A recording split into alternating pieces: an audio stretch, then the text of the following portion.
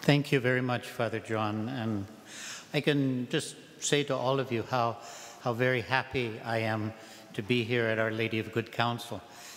Down at dinner tonight, someone asked me, do you do many missions? And I said, none. My life doesn't make it possible for me to do that. But here I am offering you a parish mission. And the reason I'm doing that is because of Father John Ricardo as my student, to confirm him in his ministry to you. I know what a dedicated and fruitful priest he is. And he's been asking me for years, and I've been saying for years, you know, I don't do that. But, well, yes, I do for Father John. So I'm very happy to do this and to be with you. And we have given this mission the title, The Mass, Supreme Encounter with God in Jesus. And there are 3 talks in this mission. Tonight's talk, one tomorrow morning, and another in the afternoon. And as part of the mission also, I will be preaching the homily at all of the parish masses, which will continue the theme, but the homily has to work for people that aren't at the mission. So let's think of 3 talks in the mission, all of them carrying the basic title, Mass, Supreme Encounter with God in Jesus. And in tonight's talk, we're going to just start moving through the parts of the Mass. And you've been to Mass lots of times, so I'm counting on you remembering how it goes. I'm going to talk about what it means as it unfolds. And the word encounter will be a key that opens it at every step along the way. But in the talk tonight, we'll talk about a first part of the Mass, which we call the Liturgy of the Word, where we're listening to the Word of God. We could give the title then to this first talk, Gathering to Hear God Speak, Encountering Jesus in the Word. The second talk tomorrow morning will move on to what happens after we've listened to the Word and heard the homily, namely bringing the gifts to the hands of the priests and the transformation of those gifts during the course of the Eucharistic prayer. Enormous moment in the Mass. We could title this second talk, Encounter with God as Marvelous Exchange. We bring him our gifts. He transforms them and gives them back. And the third talk tomorrow afternoon will be the reception of communion and what that means.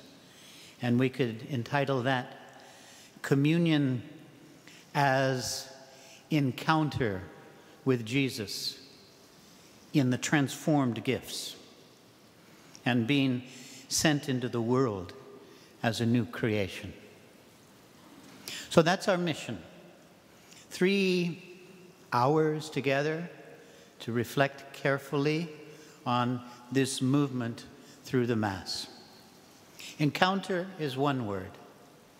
Another word that is very helpful for understanding the Mass is a dialogue, a conversation between God and his people.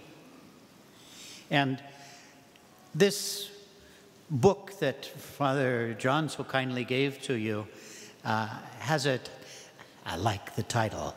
The title is very simple, but it's deceptively simple. It's called What Happens at Mass. God is acting at Mass to save us. And we are reacting to his action. And we do this in words And we do this also, he does it with words. And we do it with words back. But we do it with more than words. We do it with our whole lives. We say something with our lives to him. And he says something to us with what we have brought him, and so forth. So dialogue is another way to follow the structure of the Mass. The Mass has a structure to it. You know, structure, that doesn't, that's more, not less. You know, you sort of think of, if you're following a ritual, if you're following a structure, maybe that's not really you or something. No, it makes us something bigger than we would be on our own. If I just were to say to you, hey everybody, think of a good way to make contact with God. Good luck. No, we have this structure given us by God himself. This is his gift to us so that we can enter into dialogue, into conversation, into an encounter. So, in the first part of the Mass, we call it the Liturgy of the Word. Let's think about that expression. You kind of know that expression. What words? Well, someone's talking. Something's to be grasped. Something's to be understood, if there's word. Who's talking? God is. Duck. I mean, don't take that for granted. God is speaking. Hold on, everybody. Wake up. Receive it. The liturgy wants that to happen. But before we get to the reading of the word, let's watch how we get there. I like in my book, there's a meditation on this about everybody's assembling. People are coming from all over. That's already Mass. That's already grace at work. What brings you? What brings anybody? And we're all coming together from many places. Right? It's a struggle to get here lots of times, but you're coming. Everyone's coming. That's beautiful. What brought you? Your faith. Where did you get your faith? From somebody. That's the only way faith moves, all the way from the community of the first disciples of Jesus to us. It has passed from believer to believer, and it's ours. And it's also ours to pass on. But so just assembling is already so beautiful. And what's really bringing us together is not just you deciding. God's grace and goodness in your life has brought you, and you have responded to that. He doesn't force you here, so you come. But he helps you to come by the people who gave you your faith. So we gather, and then when we're ready to start, we all sing together a song. And this singing together is already the church becoming church, the assembly becoming what it will more and more become in the course of this hour together. It will become more and more one body. What happens at Mass is a whole bunch of people are made one body. Everybody's different. Everybody's beautifully different. And that beautiful difference in Christ forms a unity and a whole. And singing together makes one beautiful sound. And unity is beautiful. And unity expresses itself and happens in song. And what are we singing about? We're singing about that we're here together in the name of the Father and of the Son and of the Holy Spirit. And we're doing something once that cross is traced across us. And the priest greets us, not saying, hello there, everyone. He says very solemnly, very beautifully, the grace of our Lord Jesus Christ, the love of God the Father, and communion in the Holy Spirit be with you all. Well, who talks like that? And why do you talk like that? Because something unbelievable is happening. And the priest reminds the whole assembly that. And you respond, and with your spirit, and you're saying to the priest, be the priest for us now, and with your spirit. And so we can go somewhere. We're ready. We have the confession of our sins. So to prepare ourselves to celebrate these sacred mysteries, that's not a negative start to things. Start off with your sins. This is a reasonable place to begin if you come into the presence of the all-holy God. This is just reasonable. Something amazing. God is going to speak. Am I ready? Oh God, have mercy on me, have mercy on me, have mercy on me. And he will. Right now, by speaking to us his holy word. And we're excited, and it's a feast day. It's Sunday, so we sing the Gloria. Oh, it's Lent, so we don't. Okay, but we will again. And so, you know, that's just fun, these differences. So we save up for the Gloria. Oh, Lent, you don't hear it, you don't hear it, you don't hear it. Then you hear it. That's good. But anyway, all that is to kind of collect the communities, to take us from our scattered places, to get us singing, to get us ready, to come into the all-holy presence of God who is about to speak. And then the priest says a prayer that really focuses it. Let us pray. And then the prayer goes boom, boom, boom. Usually it's structured, oh God, who did this? Oh, God did that? We know. God did. Oh, God, who did this? Do something like that now. Amen. And, okay, so that's the way the prayer goes, huh? And what's all this doing? It's prepping us to hear the word of God. And then we all sit down. And we don't all sit down because, oh, you must be tired. Give them a break. Let everybody sit down. No. Actually, sitting down from standing is a liturgical posture. Everything we do with our bodies is a liturgical posture. Standing is a liturgical posture. Being seated isn't just getting off your feet. It's sitting to receive the Word of God. And then the Word of God is read to us. On Sundays, we have first a reading from the Old Testament. And that Old Testament reading, I know that in your parish you've been working in a series of homilies through the course of a year on this whole arc of salvation history. And this is, when we read a passage from the Old Testament, we're recalling some moment, some dimension of the story of Israel's past. But we're not mainly, when we're listening to the Old Testament text being read, it's not mainly we're just being given interesting information about religion in Palestine 3,000 years ago. That's not why we read the Old Testament.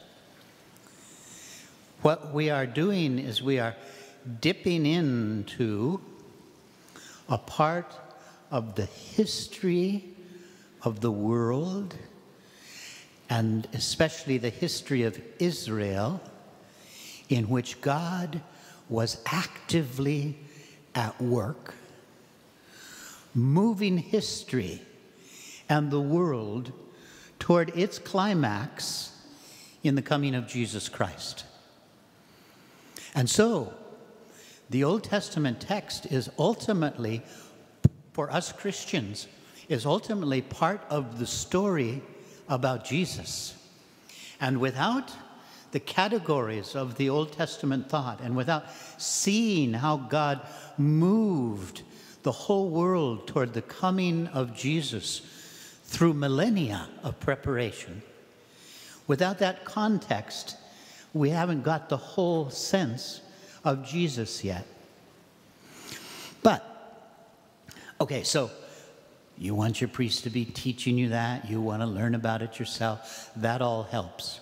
But ultimately, when the actual Word of God is read during the course of the liturgy, what happens is that event from the past that the Scriptures are speaking about, somehow, because it's ultimately about Jesus, somehow that event from the past becomes also an event in this community that's hearing it. It becomes an event in this sense. The meaning of what God did in the past is what God is doing here and now in our lives. Your priest will preach that, teach you that, but more than your priest doing that, Christ himself is present in our minds, as the gospel says of his presence, opening our minds to the understanding of the Scriptures. Do you remember the story of the appearance of the risen Lord to the two disciples on the road to Emmaus? They're walking toward Emmaus it's Easter Sunday. They don't know it's Easter Sunday. It's 3 days after Jesus has died. They are so disappointed that he's been crucified. They are downcast. They don't understand it. Jesus is actually risen, appears to them. They don't recognize him. He asks them what you're talking about. Do you remember this story? Okay. But think about it. You're supposed to be smiling during the story because, he's the risen Lord. They don't know it. They say, man, are we ever down? I mean, we thought Jesus was the Messiah, and now he's been crucified. And he says to them, this is the risen Lord. He says to them, how slow you are to understand the Scriptures. And then the evangelist tells us, beginning with Moses and the prophets and the Psalms, Jesus showed them every passage of Scripture which referred to him, showing that the Messiah had to suffer so to enter into glory. Now let's take that and understand what happens at Mass. Let's take that and understand what happens during the reading of the Scriptures at Mass. I said Jesus will open your minds to the understanding of the Scriptures because we are gathered in his presence. He is risen Lord. He's here, always. At Mass, he is acting, and he acts in your mind and in your heart, and he opens your mind to the understanding of the Scriptures. How? Let me quote the evangelist again. By taking Moses and the prophets and the Psalms and showing every passage of Scripture which refers to him. And not only that, there's a way in which all of those passages can be summarized by the risen Lord himself. He summarizes it by saying, the Messiah had to suffer so to enter into glory. This is to say, where the center of all God's work in the world is in the Messiah's suffering on the cross, and so entering into glory. That happened then, there. And at Mass, the same happens here and now, in this assembly of us present. That's what happens at Mass. Because the Jesus who was then is risen, which means the Jesus who was is a Jesus who is. Now, I want to encounter him. I want to meet him. And I meet him in this first part of the Mass, in his Word. A good way to understand this, what I'm saying about the relationship of the Old Testament reading to the rest of the liturgy of the Word, is to think about the Easter Vigil. You know, at the Easter Vigil, those of you that have the experience of that, we have 7 long readings from the Old Testament on that night. It takes a long time. You're meant to pass the night in prayer on this holy night. But those 7 long readings take us through every phase of the Old Testament. And we're listening to them, again, because they're all ultimately about Jesus, the Messiah having to suffer, so to enter into glory. And on any Sunday, you know, Sunday is weekly Easter. That's why we pray on Sundays. That's why we gather for the Eucharist, especially on Sundays. You know, lots of people are able to do it on weekdays too. But Sunday Eucharist for Catholics is normative, meaning you can't live without it. You can't live without it because you need this regular access. But it's our day of celebrating the Lord's resurrection. But the way we do that is by going back to Moses and the prophets and the Psalms and celebrating those texts in this assembly as what God is still doing in this assembly, here and now. I call that in my book the event character of the proclamation of the Word. The very reading of the Word becomes an event for the community that hears it. And we say that. I said we're sitting down, not because we're tired, but because we're listening. We receive the Word. And then when the passage that is to be proclaimed is finished, the lector will say, "The word of the Lord." Don't take that for granted. That's amazing. It's saying God has just spoken, and we respond. Thanks be to God. Boy, start meaning it more. Start meaning more. Thanks be to God. Don't take it for granted that God has spoken. Then I said everything in the Mass is structuring a dialogue. Everything in the Mass is structuring an encounter. Everything in the Mass is structuring a covenant. There's 2 sides to dialogue, 2 sides to encounter, 2 sides to covenant. There's God's energy and initiative, and then there's our response. And so we prepare a response. The Holy Spirit actually prepares this response in us in the responsorial psalm. It's called responsorial for 2 reasons. One is because there's a response that we repeat, a psalm verse that is repeated again and again. But it's also responsorial in the sense that with the inspired word, we're responding to the word. The assembly, you know, when the reader reads, just one person is speaking, and that one of the baptized is the reader.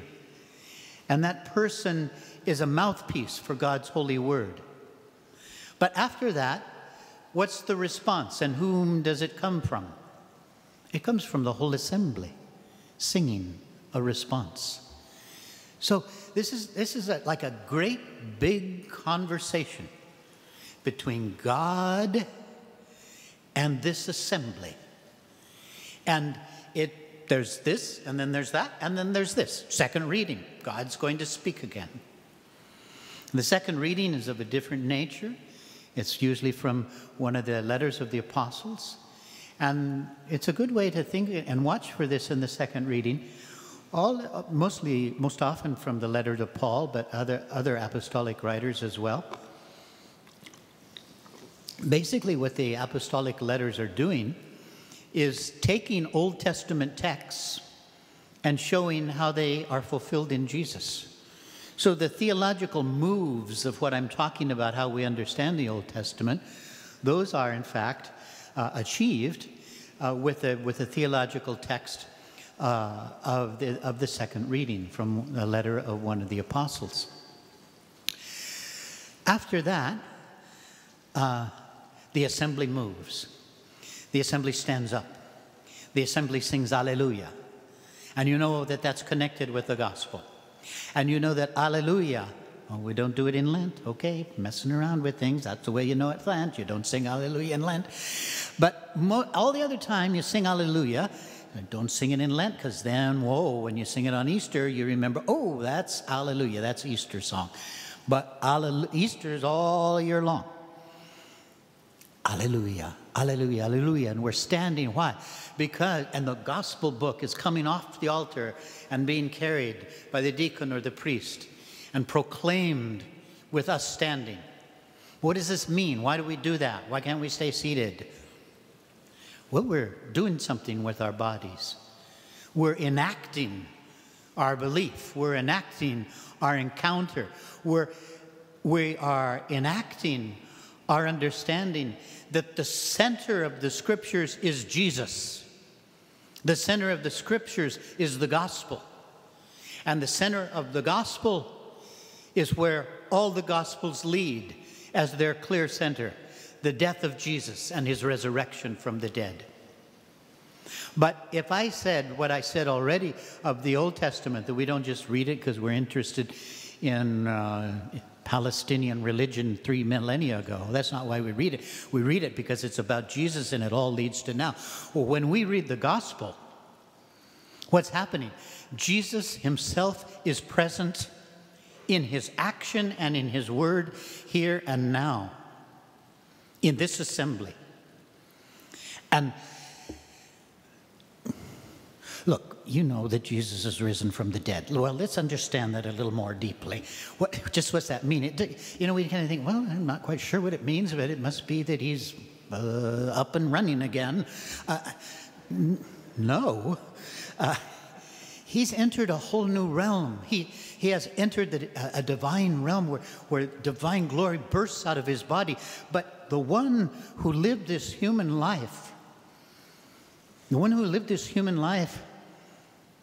and whose life ended in this horrible crucifixion, which was his act of pouring out his love for us and taking our sins to himself and destroying them somehow as the innocent one suffering this for love. That one is risen from the dead. And think about this, when you're risen from the dead, something very amazing has happened. And so I say, you don't understand it if you think he's just up and running again, like before. It's not like before. But he's in a transcendent realm and able to be present when and where and how he will. And the one who has risen again is not just, oh, here he is. He's back. What's next? No, the one who is risen again is the one who lived his life saying and doing everything that is reported of him in the Gospels and ever so much more. And so when he rises, what rises with him is what he was and what he now is. So if we're hearing in this assembly a story from the gospel, that's a story about the risen Lord who is present to you. He's standing here doing for you what he did then, saying to you what he did then. That's his presence to you as risen Lord through the Word. That's what we mean when we say Christ is present in his Word. And our song, our incense, if we use that, our reverence, our standing, all that is because we recognize his presence. Every one of the four Gospels very clearly is, each of the evangelists does it in a different way, but every one of the four Gospels very clearly has its center in the account of the Lord's death and his resurrection. And all the other stories that are told, depending on how each of the evangelists does it, all the other stories are told in such a way that we can understand that the whole life of Jesus was leading toward his conscious choosing to let himself be handed over in death for our sake. That's what the stories are all told for. And it takes a certain amount of learning how to read the gospel to see that that's what they're all for. They're not simply biographies about Jesus who had an unfortunate finish. No, they're stories told in such a way as to see that Jesus' whole existence was leading toward this mysterious and almost impossible to comprehend act of his death, and then the unexpected rectification of all the sin of the world by that death, and God the Father's raising him up. So the Gospels are about that. That's what the Gospels mean.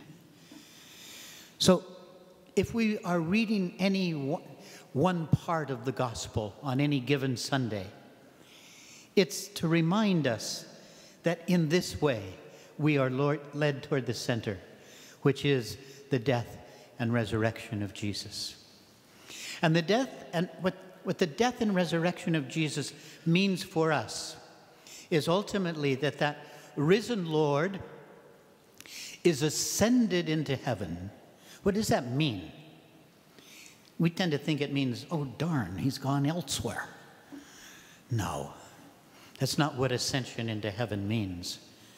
What ascension into heaven means is that Jesus has been permanently established in a divine realm. That Jesus is permanently where God is, as the crucified and risen Lord. And that he is totally victorious in his death. And that his death is established as life and as at the center of who God is and what God's relationship with the world is. We say this in different ways. The scripture says it in different ways. He is constantly interceding for us. What does that mean? Constantly interceding for us. He is constantly the one who was crucified before his Father, saying, save them. I poured out my life for them. Keep pouring it out. And that's what he's always doing.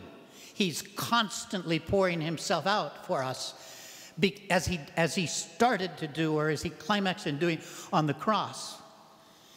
And he's constantly pouring out his life for us, which is him risen. Because if you're only dead, will you stop pouring out your life? He's not only dead. In his death and in his pouring out of his life, he was vindicated by his Father. And so his death, which pours out, remains a permanent pouring out of his body and blood for us. And that happens at Mass. That's how you get it. You come under its force. It's proclaimed. And the proclamation of it is it. The proclamation is the encounter. It's impossible to faithfully proclaim this without what is being proclaimed overtaking us all. It overtakes us quietly, but invasively, even as I'm speaking to you now. But in the Mass, infallibly, it invades us. And another way of saying what ascension is, it's the crucified, raised up, and permanently established in the divine realm, and so able to do what God does, which is to be everywhere and touch everyone alive. That's what our ascended Lord does. Another way of saying that is by sending the Holy Spirit. And so after Ascension comes Pentecost, which is an enormous outpouring of the Holy Spirit. And what's that? That's the Spirit by which we know Jesus. That's the Spirit that comes from the Father and the Son, so that we can know what the human mind is too small to know, but what is made big enough by the Holy Spirit to know. So we know God in Jesus by the Holy Spirit, not by getting all the smart people together and coming up with an explanation. No, by the action of God's Spirit, which helps us to realize it's the Holy Spirit that gives us the Scriptures. They are inspired. That means inspirited. The Scriptures are the Holy Spirit's tool for us to understand the whole history of the world as culminating in the death and resurrection of Jesus, and for us to understand that that moment is now when the church gathers, so that we become disciples of Jesus through the encounter with Jesus. And we become, using language that you're developing in this archdiocese for unleashing the gospel, we become contagious disciples who cannot become contagious when you meet God in Jesus doing this for us, pouring out his life in Jesus and alive in us, and making this assembly of many different people one body, one Spirit in him. So, how is the resurrection known? Where is it? He's risen? Show me that. I can only show you an assembly celebrating Eucharist.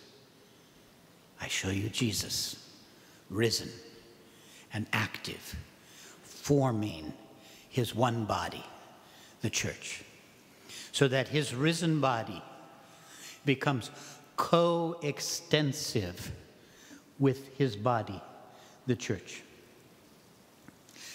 Now, all that I was able to say just talking about the Scriptures. Well, what else is going to happen?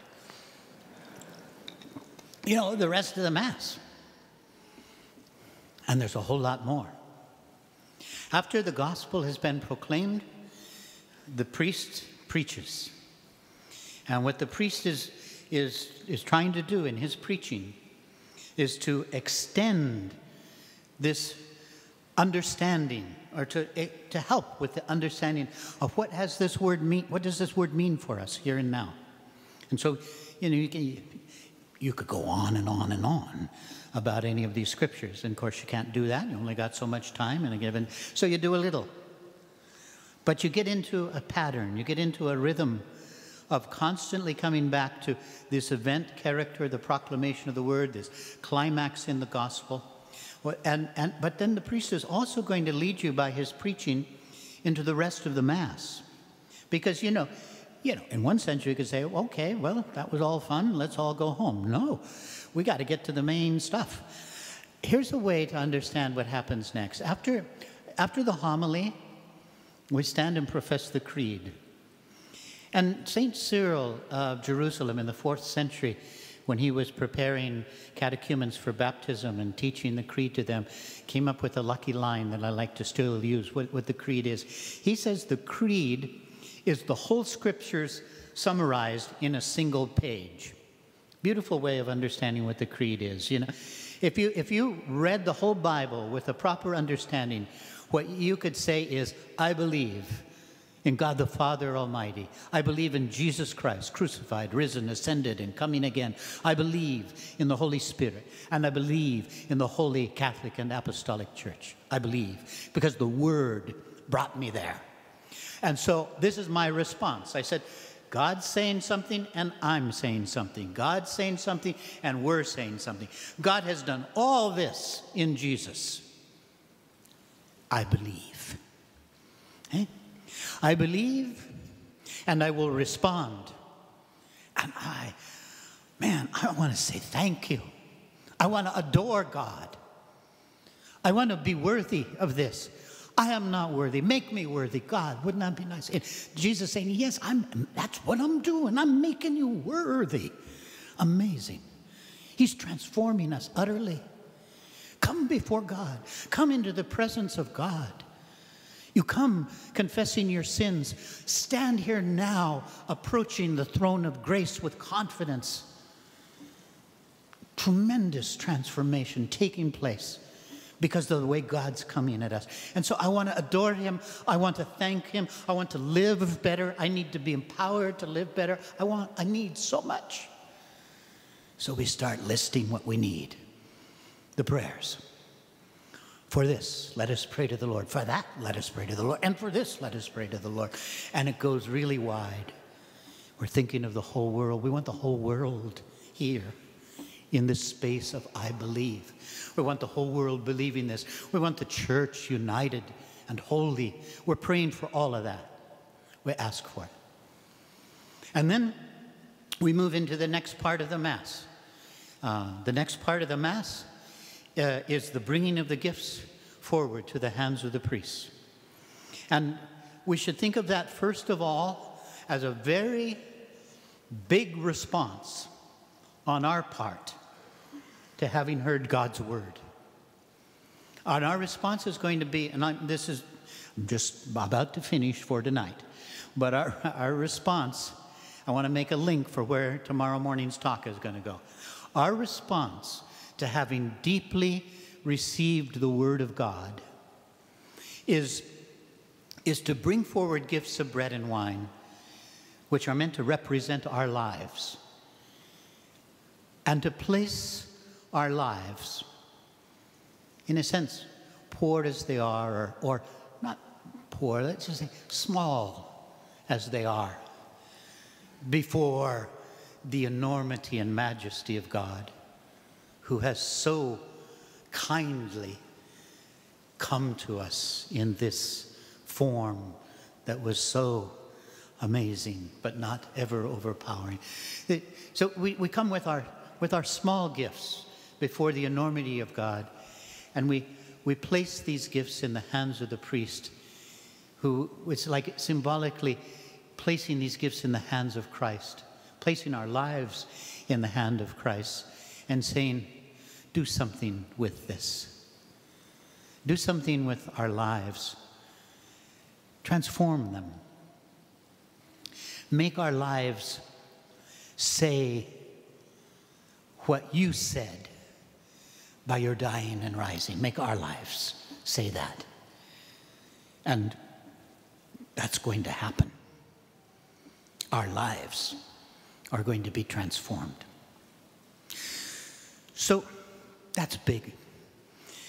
That's huge. That's more than just words. So we talked about tonight, I'm going to finish with this thought for you, to summarize, and to build a bridge to tomorrow. We talked tonight about the liturgy of the Word, that God speaks, that there are words moving, that words are addressed to the understanding. Understanding must grasp them. Something is affected, and words are an encounter between the one speaking and the one spoken to and the one speaking back. So words predominate in the first part of the liturgy. But think a little harder about the words. The words aren't mainly words in the sense of mainly sounds coming out of a human throat. You know, when you think about a word, it's kind of an amazing thing. I'm just up here making noises with my throat, taking in air, and all the noises I make reach your brains. That's interesting. You know, other animals are not that articulate. They make noises too, but, you know, we can do quite a lot with words. That's lovely. Because I'm just making noise, and somehow I'm getting into your minds and hearts. God does that too. But the liturgy of the word is not mainly words in that sense. The liturgy of the word, because it's God who's speaking, is ultimately God's action. What the words are about are what God has done.